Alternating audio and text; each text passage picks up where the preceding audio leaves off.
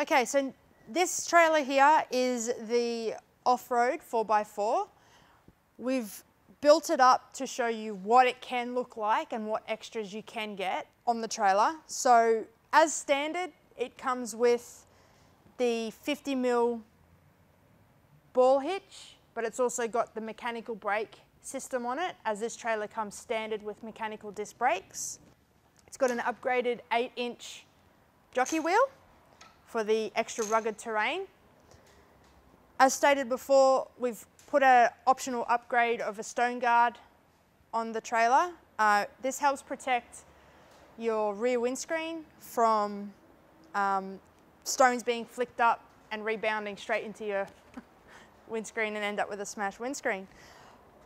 Like on all of our trailers, comes with a brand new 235/15 off-road tyres and rims. All of our trailers come with a Diamond T toolbox. This one's fitted with the upgraded Gen T toolbox, which allows you to store your small generator in the box, so it's got its own little purpose-built home. Inside the box, you'll get your stabilizer winch for your stabilizer legs. It also has your bag with your ropes and your pegs in it. And it's also got your little repair kit for those little bits and bobs that might go wrong when you're out in the bush. The standard feature on the off-road 4x4 is once again the tilt base. So we undo the hatches